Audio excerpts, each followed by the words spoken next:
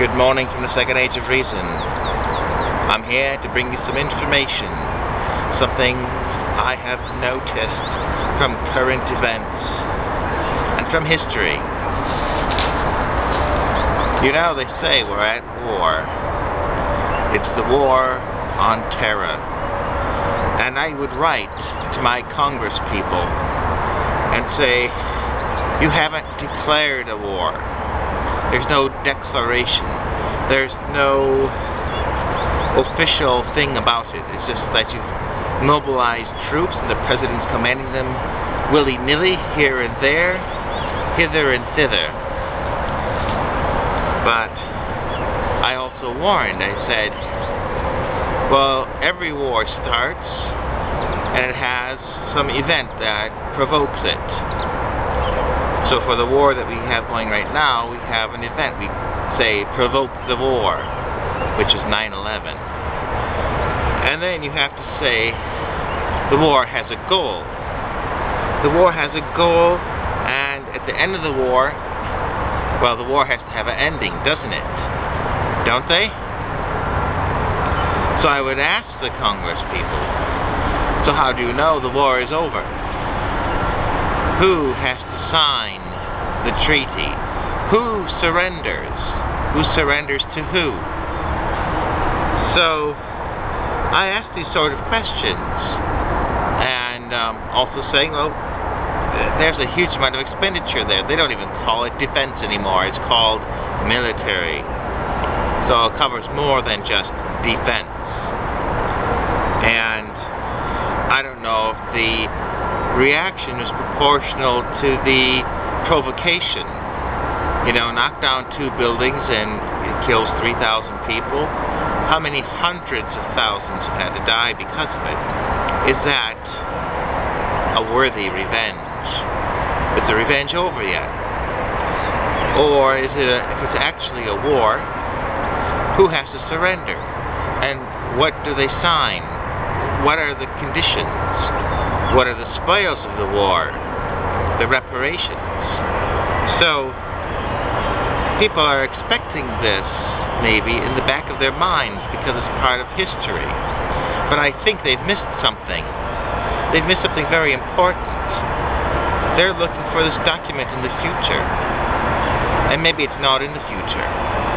The document's in our past. I think I know which document it is now.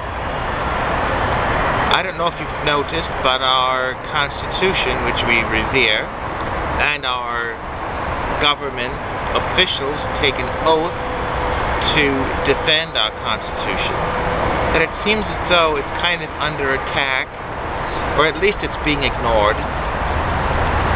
You know, like your freedom of speech in the press. The press is no longer free. They're the lapdogs of the government. They are guided into what stories to tell. So that's that. Then there is the freedom of association, the freedom to keep and bear arms. Those aren't freedoms; those are rights. And rights come, they say, endowed by their creator. Who's our creator? Is it our mother? Is it our government? I think when they said creator, they meant some other supreme being. And by usurping these unalienable rights, I believe that they have put themselves above and in front of the creator. So that's something I think bears mind to. I don't know if you've noticed, but Congress has been passing law after law after law that should be clearly unconstitutional, but nobody does anything about it.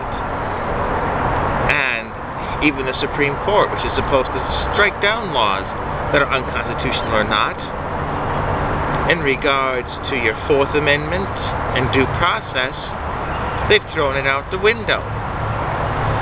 So when the government behaves that way, all I can conclude is that there has been a surrender document of some sort that has been signed and put into effect. And I'll tell you what it is.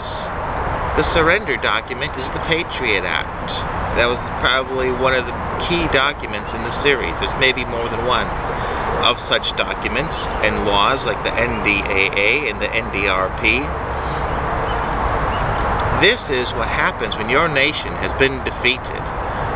When the real conquerors are taking away your rights.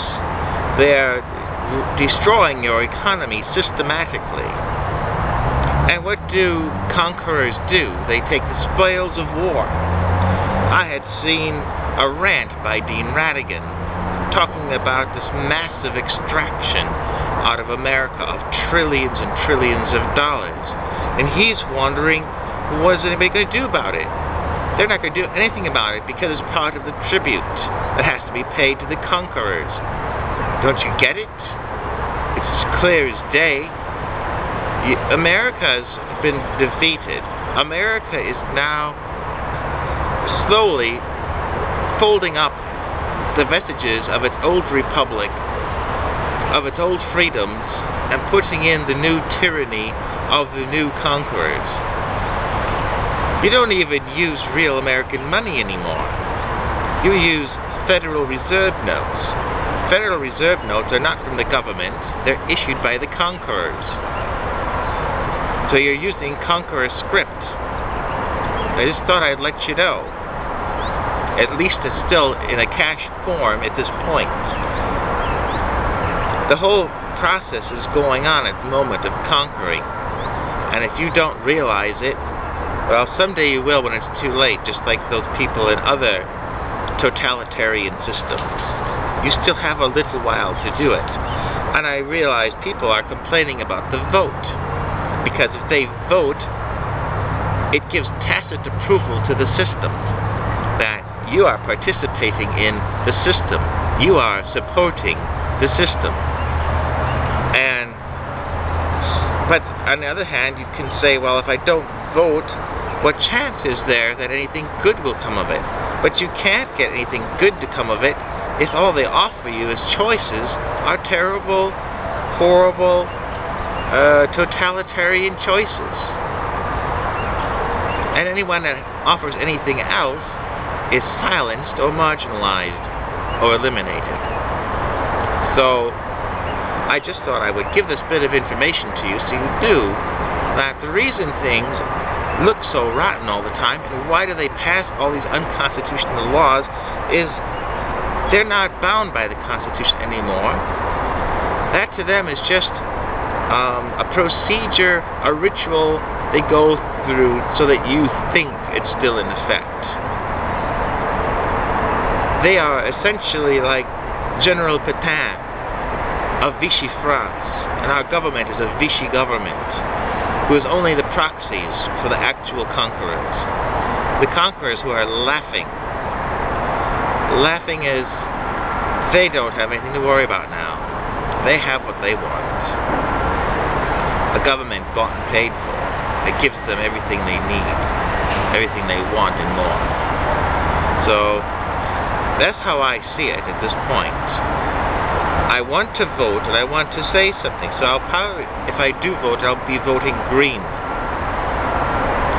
Because the Democrat-Republican dictatorship is out of here, as far as I'm concerned. You know, if they no longer respect my First Amendment rights, if they no longer respect the Fourth Amendment and due process, if they no longer respect people's rights to defend themselves, or to grow their own food, or to the rights of their private property, they no longer represent me. They no longer represent the Constitution, to which I'm proud to say that I consider that to be the governing document. But if they no longer really follow it anymore, then they no longer really represent my government. They're not my government. So I don't know what to do, because now I'm in an occupied country.